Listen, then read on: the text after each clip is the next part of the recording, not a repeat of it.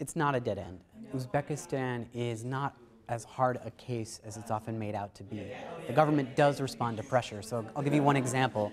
When the government mobilizes children and adults to pick cotton, it engages in a practice which is essentially modern slavery. It's something the government has been doing for almost decades. But in the last few years, there's been a very strong international campaign led by apparel companies, NGOs, trade unions, activists inside Uzbekistan to stop the practice of forced labor in the cotton sector.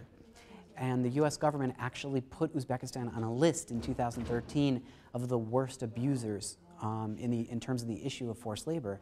And guess what happened? A month after being put on that list, the Uzbek government allowed an international organization, an independent monitor, the ILO, into the country. And there have been some improvements, there have been changes.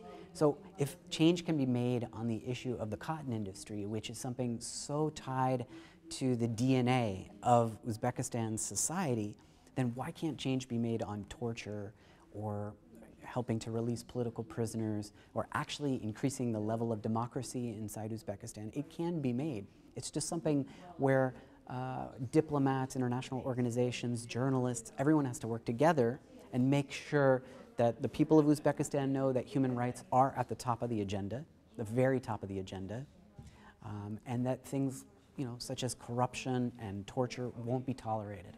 And that means there have to be consequences. Uzbek officials that are involved in extending the prison sentences of political prisoners. For example, there was a sentence that was extended for Azam Farmonov, an activist from Jizakh. He worked on farmers' rights, and he's been in prison for 9 years. But just 2 months ago, Uzbek officials extended his sentence by another 3 years for no apparent reason other than to punish him. The officials that did that have to hear from the US government loud and clear that they will be held accountable. Only then will they have an incentive to release him and to allow other activists in Uzbekistan civil society to do their job, to go out, to protest when necessary, and to listen to their suggestions about how to make Uzbekistan a freer, more democratic country.